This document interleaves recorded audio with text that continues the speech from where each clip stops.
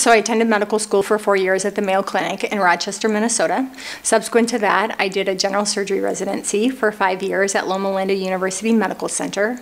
And then after that, I decided that I would try to calm down my life a little bit and go into plastic surgery and reconstruction. I opened up my own private practice in Orange County, California. So when I was introduced to Moms Making Six Figures, I frankly was intrigued by the concept, but I was concerned, or I wasn't really sure if it would work for me. I was already working 80, 90, 100 hours a week as a surgeon, and I was already spending a tremendous amount of time away from my family. But I met people that were a lot like me. They were very hardworking. They were used to being successful. They wanted something bigger and better in life, and they really wanted a better balanced lifestyle, I would say. When I look at my life 2 to 3 years ago, my life is very different from what it was 2 to 3 years ago.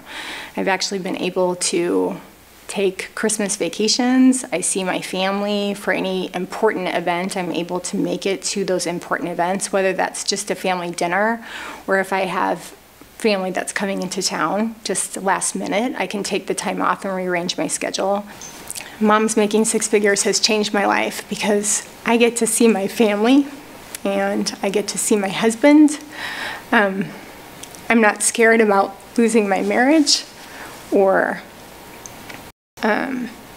when my parents are becoming a little bit older, I know that I can actually take time off to go take care of them or to see them when I need to.